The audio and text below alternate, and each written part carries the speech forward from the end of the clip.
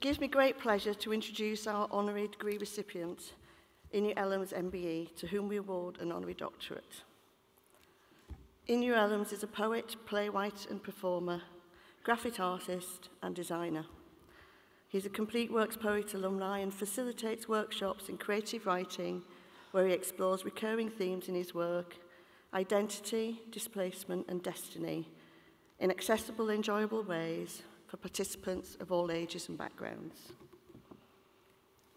Born in Nigeria, Inua has always had an artistic soul. Encouraged by his parents, Inua nurtured his passion for art and for learning throughout his schooling days. While he did not pursue higher education, he instead chose to home in on his craft and to this day continues to create spaces as a playwright and artist which explore identity and representation. His choice to pursue his passion has led to an award-winning career as a multidisciplinary artist.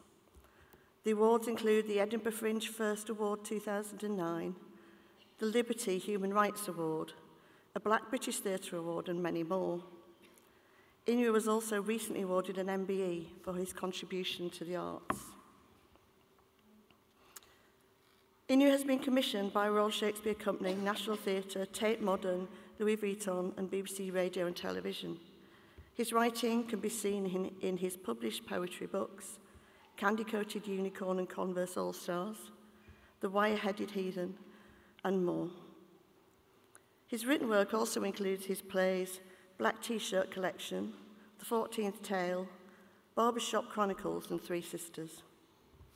In addition to having many of his own works published, Inua has also founded multiple collectives which celebrate poetry, film, and music, including The Midnight Run, The Rap Party, and Poetry and Film Hack.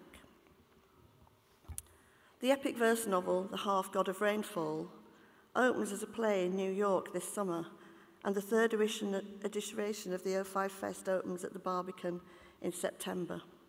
A festival he founded, curated, and hosts with a focus on poetry, but centering on written or spoken word and extending to music, theatre, and film, all about demystifying the creative process. Inua considers it to be a great honour to be recognised by UAL today, and on pursuing his passions, the piece of advice that has struck with Inua is to this day, to thine own self be true. I'm delighted to ask the Chancellor to confer the honorary doctorate of University of the Arts London on Inua Ellams MBE.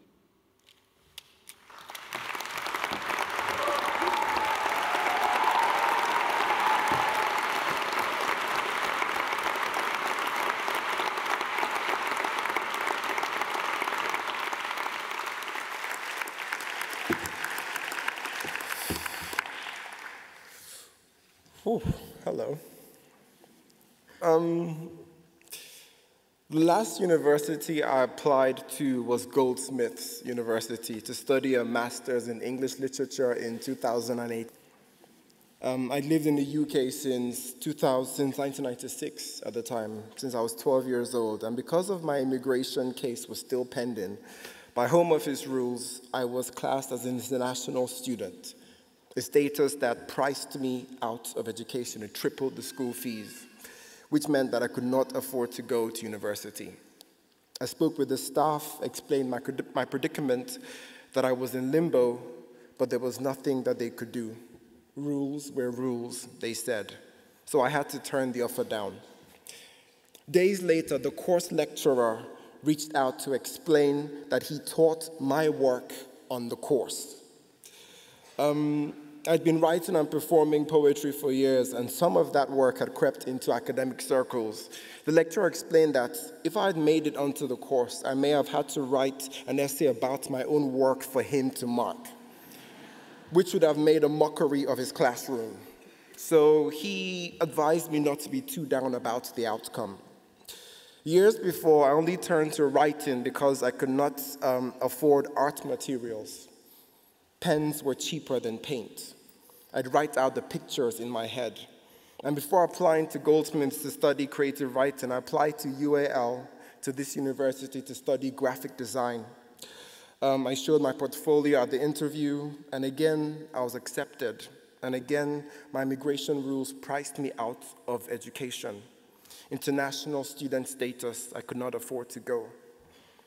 However, because I am my father's son, because my mother taught me the importance and the value of education, because I am Nigerian, so naturally enterprising, and because Naija know they carry last, I worked around these hurdles. I befriended groups of students from Goldsmiths and University of the Arts London who would sneak me into lectures in both institutions.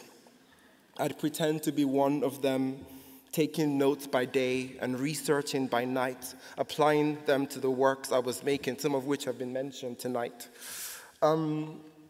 So today means more than you can imagine.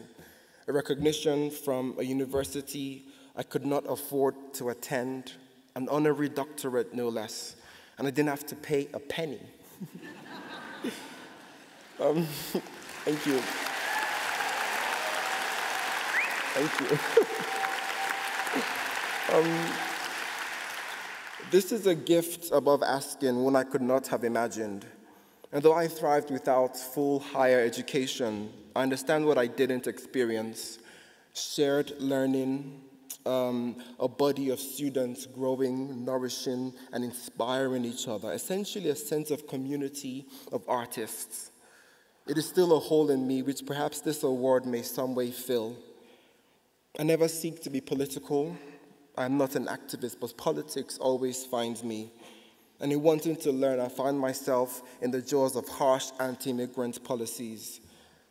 As global migration intensifies with climate changing in increasingly hostile environments, should the wind rush other immigrants across treacherous waters to arrive at our shores, should they show a passion for learning, my plea to the educators here is simple. Bend the rules when you can, break the rules if you will, but let them learn, let us learn.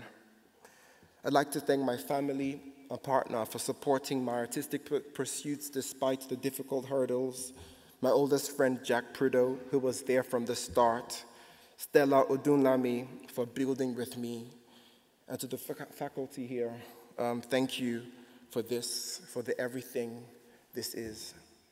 Thank you. Thank you.